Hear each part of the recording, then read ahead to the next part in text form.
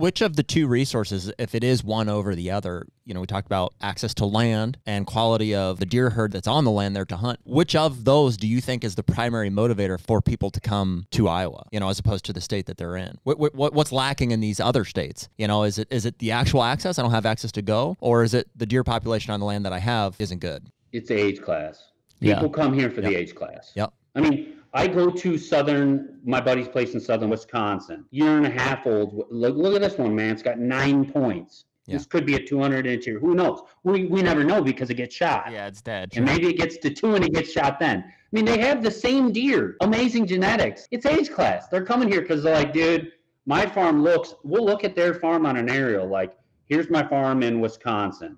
And you look at it and you're like, whoa, you look at the genetics. The genetics are there. The nutrition's there. Everything's there. It's just like the difference is he goes, every one of these 2 and 3 year olds, they get killed.